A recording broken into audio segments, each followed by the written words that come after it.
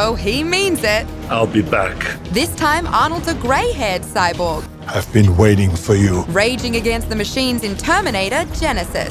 What was it like to get back in the saddle? Well, it was terrific. The plot? Top secret. What we do know, it's not a prequel, sequel, or reboot, but a standalone film plunging everyone into an altered timeline. For them to come up with new twists and new turns made me really have a big smile on my face. And you're obviously in amazing shape always, but did you have to amp it up?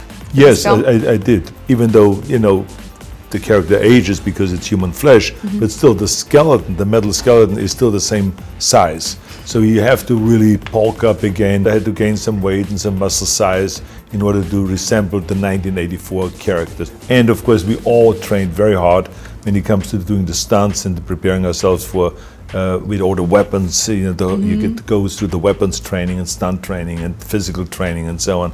And I was impressed how hard everyone trained with weights and got in a really great shape. I felt like I was a muscle beach there for a second. In this version, Game of Thrones' Emilia Clarke is Sarah Connor. Everything's changed. Jason Clarke is John Connor. And Jai Courtney, the human resistance soldier, Kyle Reese. It stays loyal to the early films. Like any great sci-fi, you know, it makes you imagine this bigger world. It was long days and some pretty impressive men to keep up with, so. Arnold back on stage with Danny DeVito, sparking rumours they'll be back with a sequel to Twins. Triplets we're hearing now is going to be the next one with Eddie Murphy as the triplet. We are all wanting to do it, and we're just waiting for the script. But first, get set for Judgment Day, Terminator Genisys in theaters July 1st.